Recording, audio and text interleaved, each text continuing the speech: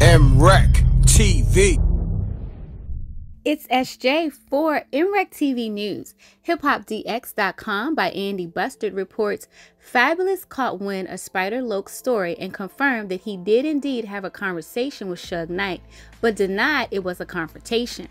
No cap, I ain't confront him. He has a crying face emoji. He commented on the Hip Hop Wolf's Instagram post.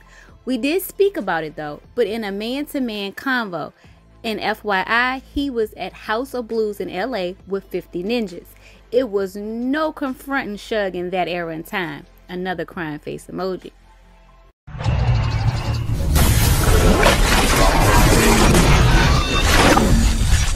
MRecktv.